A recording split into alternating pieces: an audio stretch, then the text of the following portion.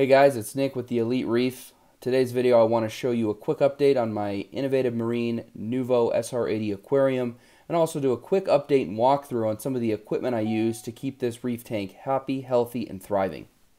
Starting out, you can see that the rose bubble tip anemone, which is a sunburst version of this anemone, still playing host to the female percula clownfish. However, she won't let the male into the anemone, so he hosts a colony of xenia coral there, as well as that flower pot coral. As you can see, my soft coral in this tank is absolutely thriving. I started with one small colony of xenia. It's absolutely taken over the rock in this right-hand side of the wall, as well as other parts on the other side of the tank.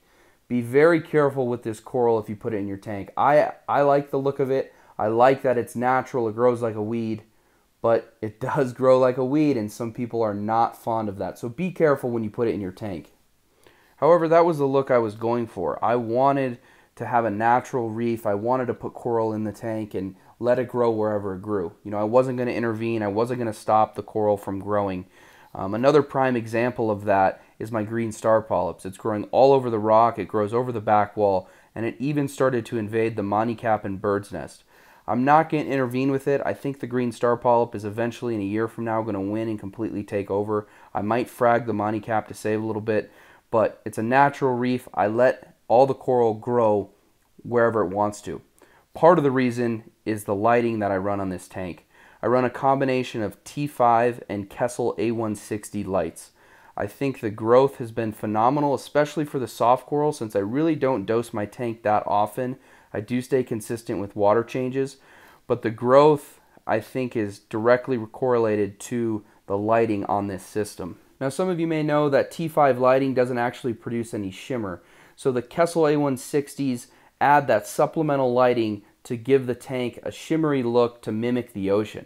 All I did was take two pipe straps and bolt them directly to the T5 lighting fixture, and I only run these Kessels at about 50% intensity and 50% color. By running it at only 50%, it gives me the desired intensity and shimmer that I was trying to achieve with this tank. Now, I'm running a basic 4-bulb Aquatic Life T5 fixture, nothing fancy, but it really gets the job done. I run 4 bulbs in this fixture, 2 Coral Plus bulbs and 2 Blue Plus bulbs. They're both from ATI, and I change them once a year. The combination of these bulbs really add the desired color that I was going for with this build. I do have a dual media reactor on this aquarium, however I don't use it only if I'm running into an algae problem or some sort of an outbreak. I do run an high-door auto top-off system with a 10-gallon aquarium underneath the tank. It's run flawlessly. I've had it for over 3 years, haven't had a single issue with it. To control, power, and monitor my aquarium, I use a combination of a Neptune Apex Junior reef keeping system, a battery backup, and a basic generic power strip that you can get at your local hardware store or Amazon. This is great for knowing which plug is which. You know, you always get into the back of your tank and you don't know where the power head cord is or where your auto top-off cord is.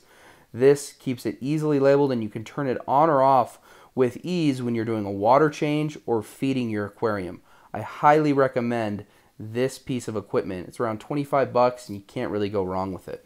Thanks again for watching, guys. I'll leave you with a final clip of the overall shot of the aquarium.